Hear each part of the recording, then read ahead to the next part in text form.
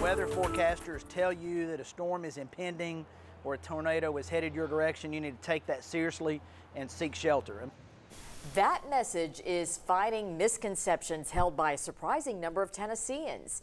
If you are among those who think rivers and mountains protect this area from tornadoes, forecasters say you need to listen up and change your thinking. 10 News reporter Gabrielle Hayes joins us with how researchers are targeting and attacking those myths. Gabby?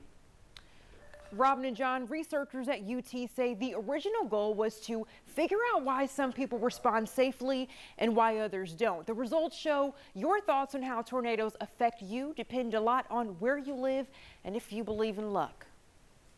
UT Associate Professor Kelsey Ellis says in order to understand tornado preparedness, she needed some insight from Tennesseans. Their perceptions of tornadoes, how often they think they're going to get hit, if they think they happen at night, in the winter, and things like that. She conducted a survey of almost 2,000 people from across the state and asked them questions like this. If they think they're protected by cities, rivers, and mountains. Here's what she found. In East Tennessee, people thought they were more protected by mountains, while in West Tennessee, people were more likely to think they were protected by rivers. 90% of East Tennesseans surveyed believe they are somewhat protected by the Great Smoky Mountains, which Ellis says isn't right, but also isn't entirely wrong either. Part of that's right, because we get less tornadoes here, partly because of the topography. But once a tornado is on the ground, it's not going to be stopped by a hill or a large hill, and people tend to think they're protected when they're not. Moments like 2011, when 53 tornadoes were reported across the state, taking 35 lives, 8 of which happened in Greene County. For this reason, Rural Metro's Jeff Bagwell says people have to be prepared.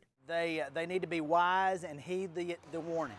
His advice is to have a plan ahead of time and always be indoors. We need to identify what room is the safe room. What room do we go to? Regardless of where you live, both Ellis and Bagwell agree you just need to be aware and take it seriously if it ever happens to you. You just be prepared and heed the warnings. That's the biggest thing.